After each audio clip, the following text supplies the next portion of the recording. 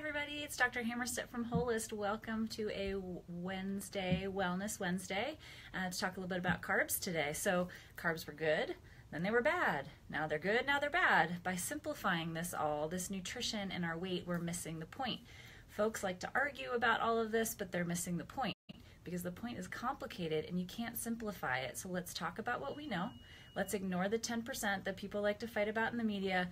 Let's talk about balance and real food and how to get you to weight wellness, sleeping better, feeling better by making the right choices. And today we're going to talk about what that is with carbs. So if you like this, share it and get in touch to hear about our next coaching program where you'll get this type of daily information daily to you and personalized coaching for you, for me. So today, let's first talk about the glycemic index. We hear about this all the time. The glycemic index, unfortunately, is not as simple as it sounds, like nothing else is. The glycemic index is basically a relative ranking of carbohydrates and the types of foods according to how they affect the blood glucose levels, but not how they affect the rest of your body. So basically combine all of which is in each food and then see what the area under the curve is and then call it an index. So carbs, remember, are tons of sugar molecules that are kind of linked together by different linkers. And so the length and the type of the linker is going to determine kind of how you break it down and how it affects your body, and it gets broken down in different speeds depending on what they're made of. So carbohydrate-laden foods with a low glycemic index raise your glucose levels less highly and cause basically lower and slower rise of blood glucose, although that's very simplified.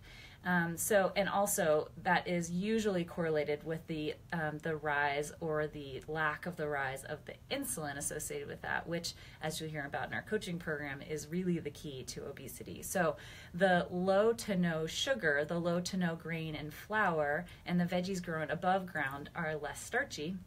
And this is real food. So when people are talking about, what foods you should be choosing, I always say, if it's a real food, eat it, okay?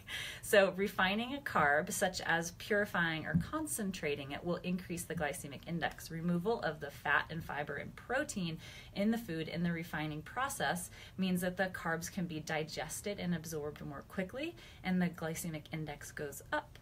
So you use wheat berries and wheat as an example, right? So wheat berries are like the beginning of the wheat, and then we process it down into what becomes, bread or something like that. So the processing of the wheat berries into the wheat flour by stone grinding leaves the bran and the middlings and the germs and the oils and the hull all in there, and with it, its nutrients and its fibers and its fats. And so obviously, that's complicated for your body to take in, and it has a lot of different types of things that work together to make the food work for you. Processing by a more modern flour mill is efficient, which is why we like it and we've been using it forever, and it's cheaper and it doesn't take as long, but it removes all of that good stuff in it and leaves pure starch flour. So that is absorbed quickly.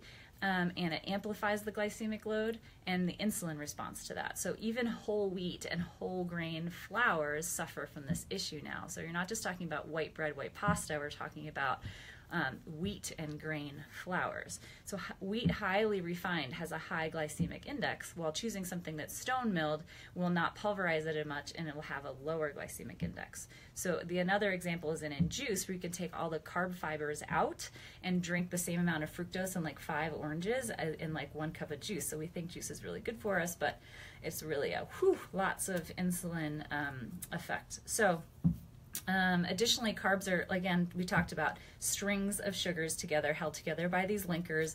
If the linkers are hard to break down, then it's going to be very simplified here, a little slower to digest. And so an example of that is something like beans or legumes, which are high carb, but they're poorly absorbed because they have a really tight linker, which is poorly digested. It's an amylopectin C, and that's kind of why we, feel the way we feel and sound the way we sound when we eat beans.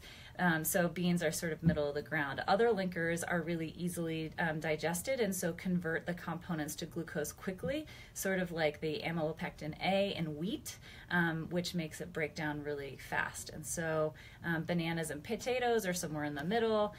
It's not easy, right? It's not as simple as this glycemic index that everyone talks about. That is the only thing you have to pay attention to when you eat, because you can't measure really the whole food in a glycemic index, right? Because it's complicated, because you have the fiber and the protein associated with that. So what we really should be talking about is the insulin index, because it's not really what the glucose does, it's what the insulin does. And if you watched my sugar podcast from last week, you'll hear me talk about how fructose is confusing in this way, because they say it's low glycemic index, but it's because it doesn't work the same way, and it really affects your insulin index. So it's the insulin that really is affected with our obesity issues these days. So we'll save that for our coaching program if you join me. So whole grains are carbs too, right? Long, unprocessed chains of sugars that are linked together with their own independent linkers.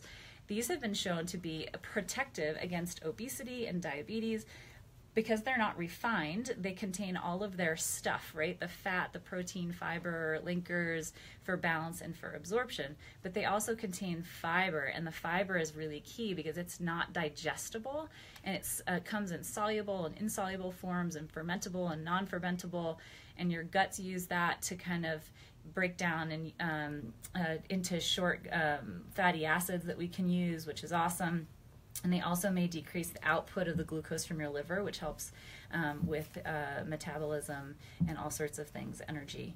So it's about, in summary, balance of what we put into our body. And to maintain this balance, people have to eat whole foods. You want to pay attention to the glycemic index of carbs, but you really want to start doing your own thinking about insulin, or join me to learn about this in our 3-month program.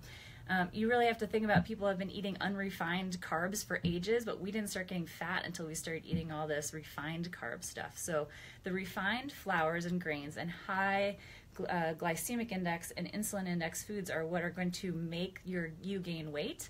You're gonna have a hard time losing weight or maintaining your weight, and it's gonna muck up your cholesterol, which is a whole nother podcast we can talk about, inflammation in the coronary arteries and inflammation everywhere else. This is the best thing you can do for yourself, is pay attention to this. So as with everything else, it's not black and white. Our bodies are amazingly complicated, and join me to continue to learn and to feel better emotionally and feel better in your body and make good choices for a great life.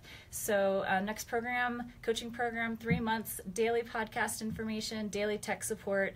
Join us at Holist and me as your personal coach for weekly calls if you want to feel better, learn more, regardless of what your weight goals are. So take care and have a great Wellness Wednesday.